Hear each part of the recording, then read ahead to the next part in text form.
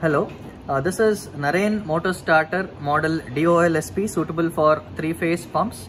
So the advantage of using this starter is it has a current sensing single phase preventer inbuilt.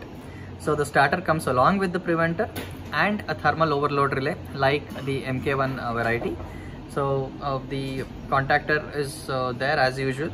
So this starter is available for 1 HP, 3 HP, 5 HP, 7.5 as well as 10 HP capacities. So based on the HP rating, the relay varies, the thermal relay range varies. And this is a rugged starter which can be used in all applications wherein you will need to run a 3-phase pump. So we will now quickly have a look at what is there inside. So now we will have a look at what is there inside the starter. So you can make use of these 2 screws, you can loosen them and then remove the top. So this is how it looks. So it looks more or less like an MK1 design, but the advantage here is the presence of a single phase preventer. So you can see the single phase preventer which is there beneath this, and then these 3 are the incoming 3-way connectors wherein the supply comes in, and the motor cables will be connected here. Okay, these are the motor cables connecting point.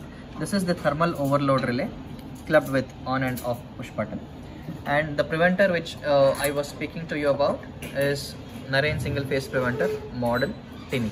So this particular preventer is also available as a separate preventer. So you can use this for any other existing starter as well. This is a very compactly designed current sensing single phase preventer which sits here. So below this is where the current sensing preventer sits. Okay. So it's a rugged preventer which again is HP specific. So if you can let us know the HP requirement of your motor, so we will give you the preventer based on the HP rating. The only changes would be the number of loopings that you will have to put. So yeah, this serves the purpose of single phase prevention.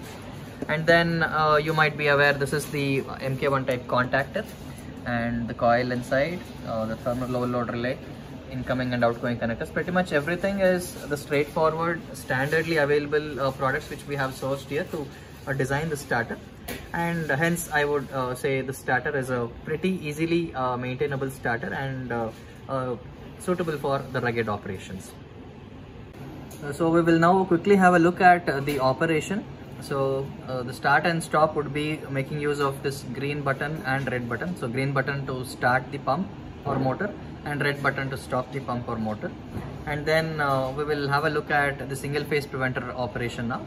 We will try switching on the motor turned on. So if you want to turn it off, you can make use of this button, the motor switches off. Again, we will now check the single phase preventer option. So now the motor is running.